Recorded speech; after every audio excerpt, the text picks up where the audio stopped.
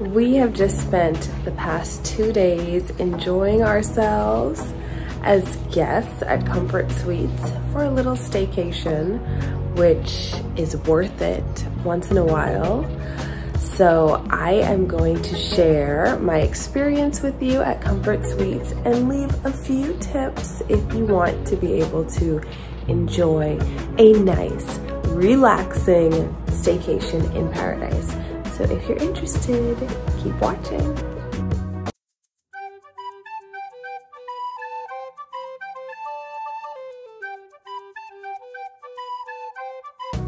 Hello loves, welcome back to my channel, The Kristina Love. I am Kristina Love, and on my channel I discuss motherhood, lifestyle, and hopefully soon travel.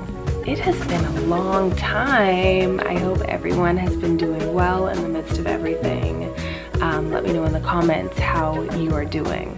Today's video is about a staycation that I had the privilege of enjoying thanks to Comfort Suites on Paradise Island, and I am sharing with you my top tips for having the best staycation. So tip number 1, plan, but not too much.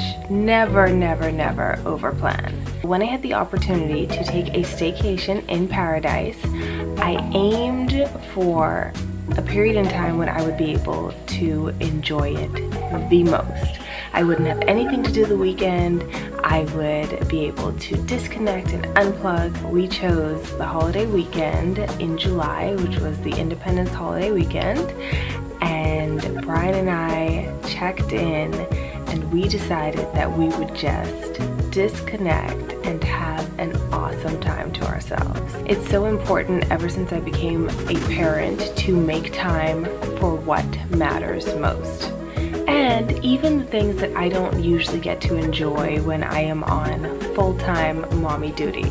So for me, 2 of those very important things are 1, sleeping in, which I got to do. I got to enjoy a late morning with no toddler, preschooler alarm clocks going off. I didn't have to worry about making up the bed when I got up, obviously. And the second thing that I like to enjoy and make time for when I can is breakfast. Breakfast downstairs near the pool. Well, Brian and I were actually treated to breakfast in the wedding gazebo. I didn't take any photos of the breakfast that I ordered, but I had one of my favorites, which is scrambled eggs with yellow grits and cheese. Tip number 2, budget. And I'm not saying this like in the typical way, like budget how much you're spending on your vacation, but budget how much you would spend on a staycation versus a vacation. Obviously, when you're on a staycation, you don't have to worry about a plane ticket, you don't have to worry about a rental car, your shopping budget may be different, but think about how much money you would save if you actually spent the money where you live. And think about how much of that money is going back into the local economy. When you spend in the local economy, everyone benefits. Tip number 3, live in the moment and think like a tourist or someone who is a visitor to your country.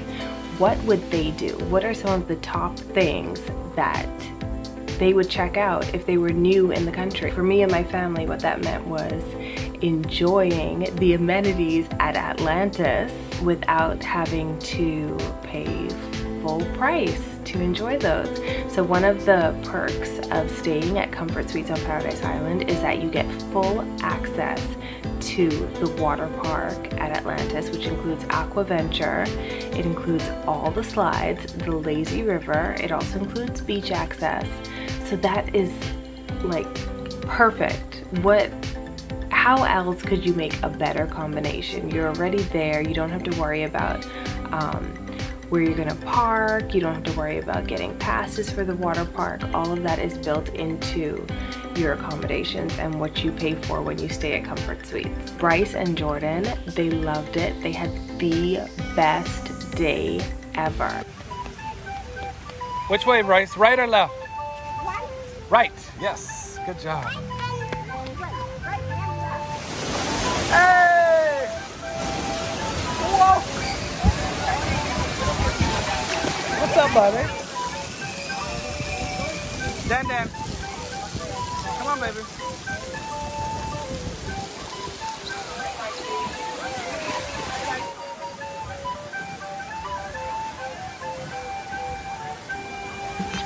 Thank goodness my children are water babies, because I don't know what Brian and I would do if they did not like the pool or the beach or the sun, because I mean, we love it. No matter where we are, we love it. Tip number 4, indulge.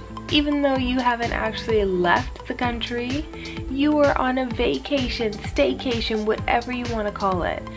So enjoy what you have. For me, that meant that I got to enjoy late night snacks and an in-room amenity that we got when we checked in, relaxation area, and a cute amenity, and cookies, and a bottle of wine. How do they know me?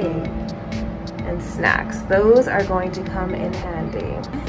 We got a bottle of wine, some coconut water, some sodas. We also had a fruit plate, some cookies, chocolate cookies, I may add, and also some dried fruits and stuff like that. So it was just a really, really nice thing that we got to enjoy in our room, just to relax and unwind.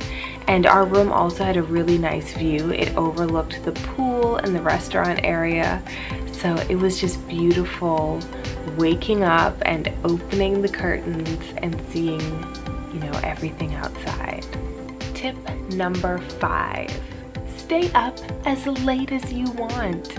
You are on vacation. This is actually part 2 of number 4, which was indulge. Just enjoy yourself. Stay up as late as you want. One thing that Brian and I got to do when we were on our staycation was we were just a very short walk away from Atlantis. So we said, why don't we just walk over there, get something to eat, enjoy, you know, just walking around and feeling like we're on vacation for a little bit. Comfort Suites has its own restaurant that I mentioned earlier. That's where we had breakfast on our first morning there. But if you wanted to try something else, everything is pretty much within walking distance. The beach is also in walking distance. So there was just so much to choose from, but it was nice to have options, to be able to do something different, especially when we've been stuck at home for so long.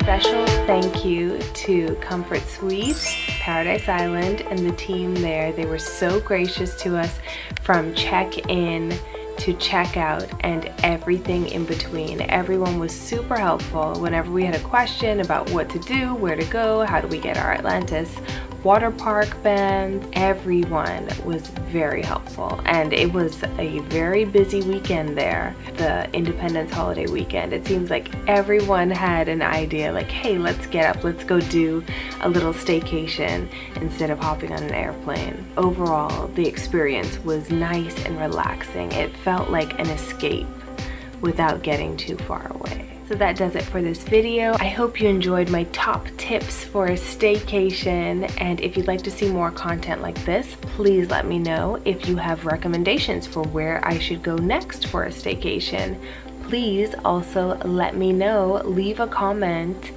down below. I'll see you in the next one.